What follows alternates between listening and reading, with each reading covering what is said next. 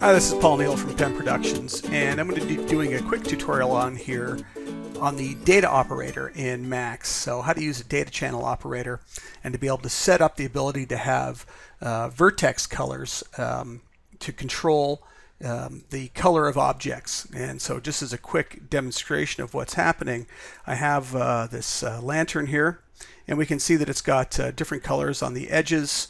There's areas that are sort of darker in the crevices. There's dirt on top wherever it's been settled on top.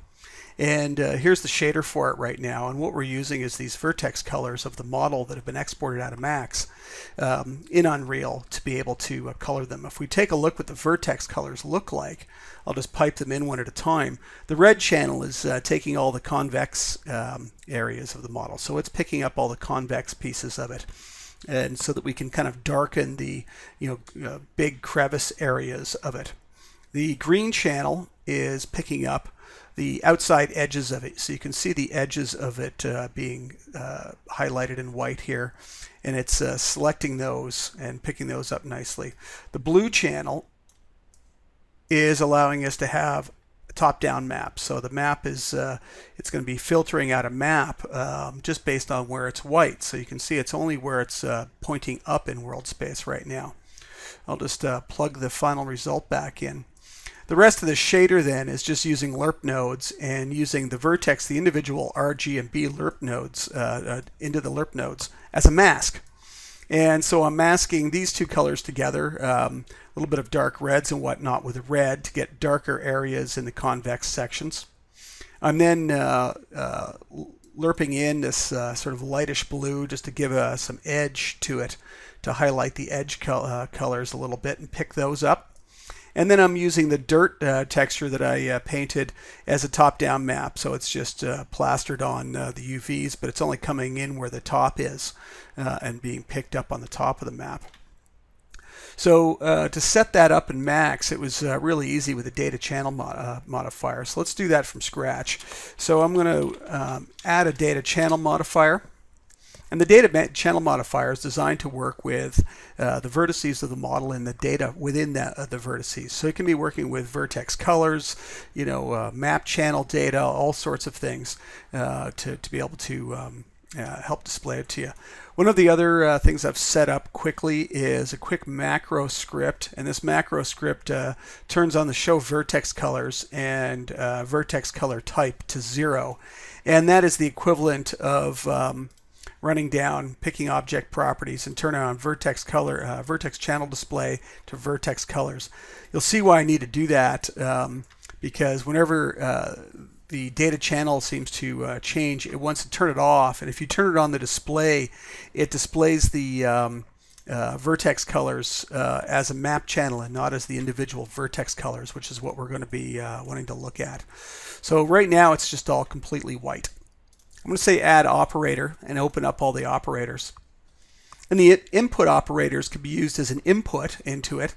And so we're going to need to use, in this case, curvature. And so I want to drop curvature in here. Curvature, you can see the arrow that comes out and down from the vertices. It's saying that it's picking up the this data, and it's going to be passing it into the stack. You can think of the data channel modifier like a modifier stack in the modifier stack. So with that said, we can also have outputs. So I want to say vertex output. Now the vertex output in this case is going to be outputting any kind of vertex data that we want, in this case vertex color, and it's going to be going into the X channel, so the RGB XYZ, so into the R channel. And let's just show that. You can see now it's coming up. It's completely red. So there's a little variation in the color from the curvature node, picking up the different areas. So if I start playing with it and start playing with some values, you'll notice that I can adjust and work with the values in it to be able to pick up some of those areas that we're talking about. So as we play with those, we can adjust and try and get a couple of different settings going. And I might go with something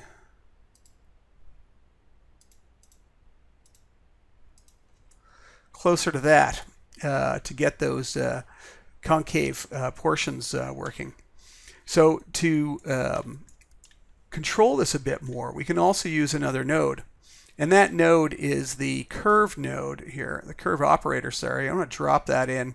And with the curve operator, you can see every single time I drop something in here, it wants to turn off the vertex colors on me. So I'm going to turn it back on again and play with that some more. So it looks like I shouldn't have had my concave down to 1. I'm going to drop it concave back to, sorry, I shouldn't have had it at 0 almost. I'm going to go back to 1. Play with my flat a little bit here. And convex isn't going to get us anything at the moment. But then we're going to use the curve map to control that a bit more. So we can darken areas and work with setting it up and getting exactly what we're looking for. So I want to try and brighten up that top edge, those inside edges, sorry, those inside bits, and then darken the rest. Now we can also just simply add keys in this curve. And so I'm going to grab them all first and just go to corner really quickly and add a couple and set this to 1 or 0 and this one to 1. And you can see we can clamp them off nicely. So at this point now I can control how much is being picked up and just how hot it's going to get in areas. So that looks pretty good. Let's make sure that stays at a value of 1, and I want to make sure that stays at a value of 0. And we could also add our curves back in if we want it to blend a little more and make sure it isn't so harsh. So I'm just going to let it blend a little bit more. So that's getting our red channel output. I'm just going to turn off the vertex output so it goes back to white again. And we're going to start again. So this time I'm going to start with a curvature map, and you can see it comes in with this bar now. So these inputs can also just be controlling the values that are being dealt with. So I need to make it into an input again. So right click and say replace. So it's instead of multiplying up the values, it's going to replace the values. I'm also going to need another vertex output, and this time it's going to be into the Y channel for the green channel. And this one should probably, I think it's somewhere around, this is going to create a nice solution. And so you can see it's starting to pick up the edges. It's dark this time on the insides of them. And I'm not sure if I don't think if I pull that down it's going to do anything. And again, let's drop a curve in there and let's push and pull this some more.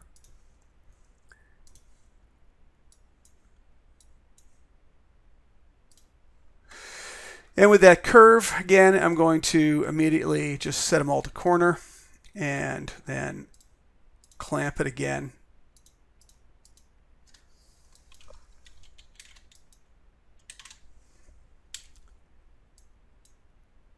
And just pull that back. And you can see that I can start just pulling up those corners. Maybe a little too much. I don't want to get too much, but I just want the very, very edges of things picked up here. And I can brighten them and make sure it's got a nice bright green in there so we can mix that in. So I'm going to work with that, turn that off again, and now this time we're going to work with a top down. So this time we don't want curvature. We're going to take a vertex input. And with the vertex input, we're going to use the average normals. So we're going to get the average normals of all the vertices. And I'm going to drop in the output again. And the output this time, you can see right now we can't select Z. We need one more because we've got this RGB here. So it's going to go into all RGB at this point in time. So it's coloring everything. What we're going to do is we're going to use a vector node. And I'm going to drop that into the right location. And with the vector node, I'm going to use Z, world Z. And so now I've got all the vectors pointing out from the surface. I've got a vector that's pointing up in world Z. I'm going to right click on vector and choose dot product. Dot product will get you the difference between the two. So with that being said now, I should be able to get, and there it is. I can put it into the Z channel. And you can see I'm starting to pick up some of the blue. And this needs to be replace. I missed that. There we go. So it needs to be an input, so it's a replace into the vector, and now you can see that I'm getting blue. What's neat about this is if I rotate it, you can actually see that the vertices on the top of the model are blue, the ones on the bottom are black, no matter how it is. That's not going to be live in Unreal, but it would be live in Max if you wanted to use this, generating a top-down map and retaining that top-down sort of filter on it. Now again, I'm just going to drop in another curvature map, and let's play with that. Again, turn those back on, and let's maybe put in another point here. Let's just set those to corner real quick.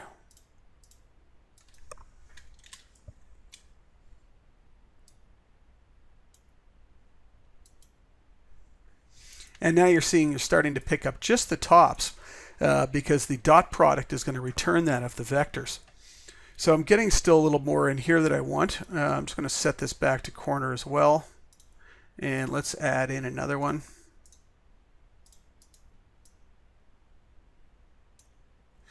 And we should be able to clamp that off.